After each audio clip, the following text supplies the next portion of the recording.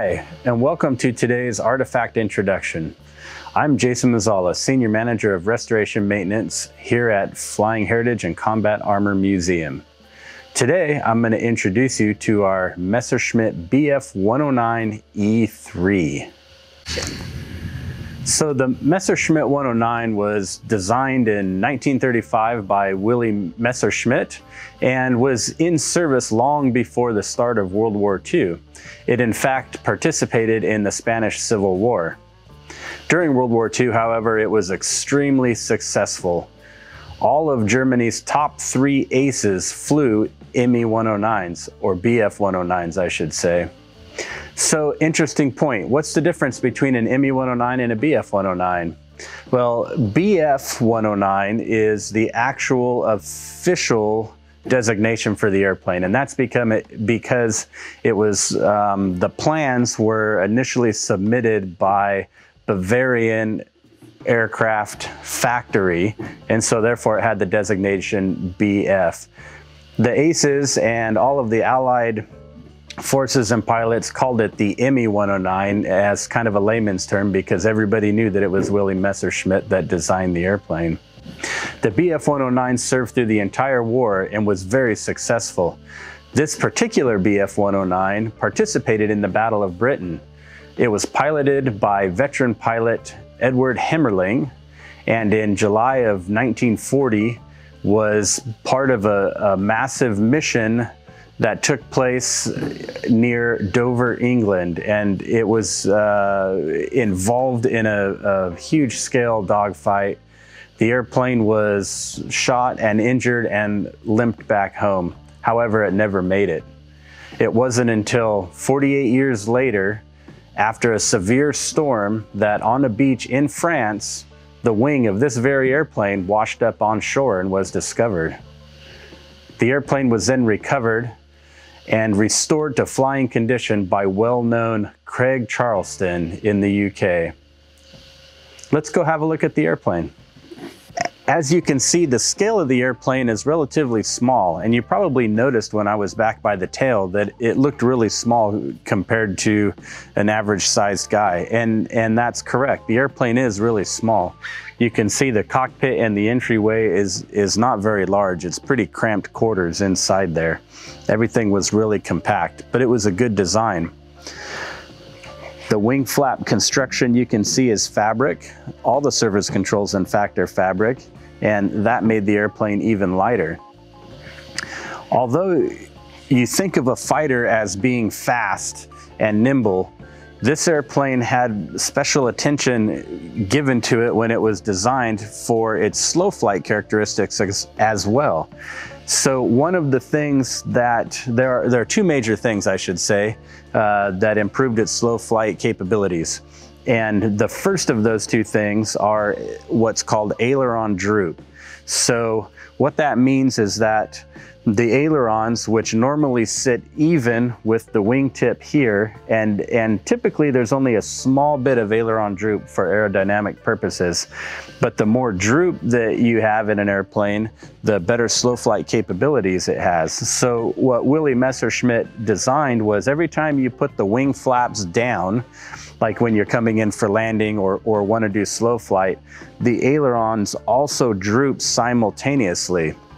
So as you can see, we have the flaps in the full down position here, and this aileron is sitting, you know, it's a good 1.5 inches below the wingtip there, and that happens simultaneously on both sides, of course. And so aileron droop is something that's very interesting and not ahead of its time, but to put it on a fighter was really smart, and it really helped the airplane handle better at slower flight.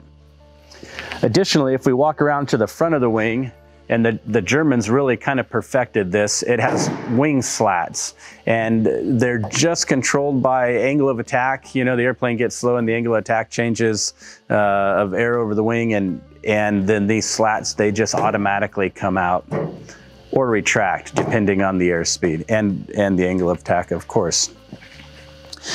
Here's the pitot tube that hangs down well below the left wing there. And then we walk inboard and we see one of 5 guns that the Bf-109 E-3 would carry. This is one of 3 20mm cannons. They had 1 in each wing. So there's one in this left wing, 1 in the right wing. And additionally, they had one that came right out the front of the nose, right through the propeller, and would shoot right out the front of the nose. So 3 20mm cannons. In addition to that, it also had 2 MG-17 machine guns that rested inside the engine cowling, and you can kind of see the cutout up there, and they fired through the propeller using synchronizers to ensure that the bullets wouldn't hit the propeller. As we come around to the other side of the engine, you can see the exhaust stacks are here, and they sit a little bit low. And so that brings us to the power plant. The Bf-109 E-3 had an 1100 horsepower Daimler-Benz DB601, which was an inverted V12 engine. And that's why the exhaust stacks sit so low. And a lot of the American fighters that have the Merlin Rolls-Royce engine or the Allison engine, the exhaust stacks are gonna sit a lot higher. Well, this engine's a V12, but it's inverted, which means that the cylinders are all on the bottom side, therefore putting the exhaust stacks this far down. If we look underneath, we can see one of 2 radiators. It's as it's a V12, it's a liquid cooled engine, which means that it has a radiator just like your car does, and uses coolant a lot like your car does as well. And so it had a radiator, 1 on each side. You can see the door on the back side of the radiator. That would be an air exit door. And so the pilot has a handle, a crank inside the cockpit where he can control both doors, both coolant doors. And the more air it lets out, the cooler that the coolant gets and the cooler the engine gets.